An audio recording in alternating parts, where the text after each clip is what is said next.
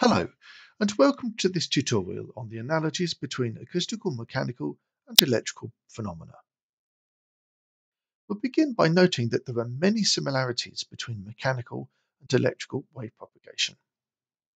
We can exploit these similarities to simplify learning by being able to extend principles learnt in one domain to the other. We'll begin by looking at our basic variables, and in each domain we have a source of force and a source of flow. In the electrical domain, we note that voltage is sometimes referred to as electromotive force, and a flow of charged particles is a current. Mechanically, we have force directly, and our source of flow is particle velocity.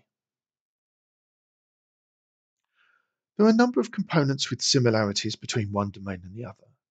We'll start by considering in the electrical domain an inductor.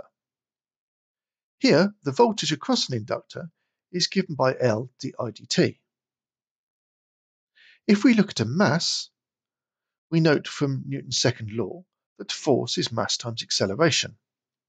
However, acceleration is not one of our basic variables defined earlier, and we should therefore express acceleration as being dv dt. So in this case, we notice that the source of force is a constant times the time differential of the source of flow, and that applies in both domains. Now let's consider another component pair. In the electrical world, we have the relationship between voltage and current given by Ohm's law. When we look at a dashpot mechanically, we find that the force is related to viscosity and the velocity which the dashpot is experiencing. So here we have a purely linear relationship between the source of force and source of flow. And the last component pair considers electrically a capacitor, wherein we note that the voltage is 1 over the capacitance times the time integral of current. And in a spring, when we have force is minus the spring constant times the extension. However, once again, displacement and extension are not our principal variables, so we can convert that to being the integral of v dt. So now we have our source of force being a constant times the time integral of our source of flow.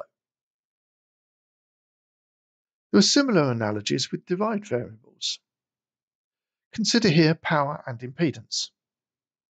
In the electrical scenario, power is the product of voltage and current, and the impedance is the ratio of the two. Mechanically, the same relationship exists, so power is the source of force multiplied by the source of flow, and the mechanical impedance is their ratio. Note thus far that we've talked about many mechanical quantities, but quite often we're interested in acoustic quantities. And so we recall that pressure is simply defined as force divided by area.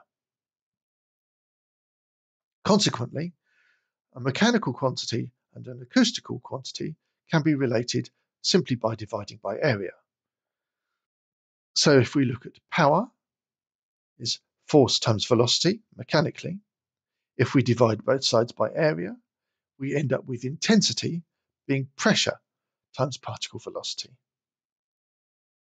And the mechanical impedance, which is force divided by particle velocity, becomes, in an acoustic sense, pressure divided by particle velocity. We'll also look at various impedances. So instantaneous acoustic impedance is the instantaneous pressure divided by instantaneous particle velocity. And here we note that we're dependent on both the position vector and the time for these instantaneous quantities. But we may also be interested in characteristic acoustic impedance, Z0. And this is the product of our speed of sound and density. Now let's consider what happens with reflection and transmission phenomena. If we consider a wave in medium 1 incident towards an interface with medium 2, as it encounters this interface, there may be some reflection, and the magnitude of that is given by the difference of the characteristic acoustic impedances divided by their sum. There may also be partial transmission, and the transmission coefficient is given by twice the transmitting medium impedance over the sum of the two impedances. Now, these are expressed in terms of pressure quantities, but we could equally consider impedance quantities.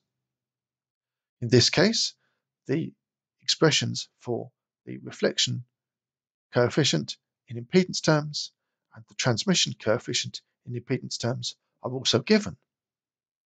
But note, these are exactly the same form as one would find in optics. Similarly, if we look at refraction and Snell's law, as long as we express Snell's law in terms of speeds of sound, or speeds of light, or speeds of electromagnetic waves rather than refractive indices, we note that we've got a very similar arrangement again. So in this case, when we have an incident wave at θ1 and a refracted wave at θ2, Snell's law tells us that sine of the angle over the wave speed is equal on both sides. This again is exactly what we see in optics. So to summarize then, we note that with the many similarities between mechanical and electrical EM wave propagation, we only need to learn one set of principles and apply it to both. We hope you found this tutorial video interesting. If you have, come back and find some more of the Precision Acoustics tutorial videos.